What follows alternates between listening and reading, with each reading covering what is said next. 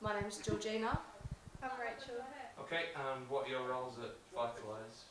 We're both care assistants.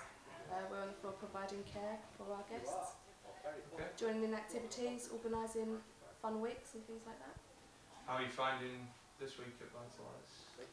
It's my first youth week and I've absolutely loved it so far. Everyone's got a smile on their face and it's just been really fun. What have you been up to then this week? We've been doing theme nights, taking people on trips that we don't normally do. We do more sort of up-to-beat young person's trips this week. It's been very fun and we've done loads of themes. Lots of extra activities, Yeah. lots of things for young people, parties, dressing up, all that kind of fun stuff. So what's going on tonight then? I've seen all the staff sort of dressing up and Yeah, we've got Rock Legends night tonight, so we've got a rock and roll band, rock and roll decorations, everyone's dressing up however they like really. That's sort of, we always do 3 every year, 3 theme nights, so everyone's just dressing up, getting into the spirit really. is this your first experience of Youth Week Yes, as well? it is. So, how does it compare to sort of all the other weeks that you sort of working on? Everyone just seems to go. Yeah, it's lots of fun. It's very demanding from the staff's point of view because we do our shifts and then we're here a lot of the rest of the time, socialising with the guests, helping out.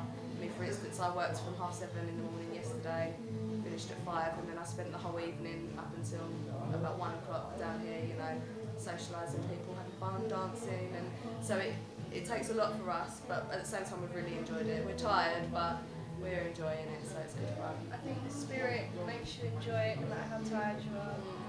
And it's nice for us as a staff team, I think, because we've all made a point of putting a lot of effort into this week and making an effort to be here as much as possible. So we're all together having a drink and having a laugh together, and which we don't, a lot of the time we don't get a chance to do because neither of us live here. So usually, you know, we do our shifts and go home. So it's been nice to spend time with the rest of the team. And we all get on very well, you know, the team. So it's very Do you find the job sort of quite rewarding if you're willing to obviously put the extra sort of hours in and socialise?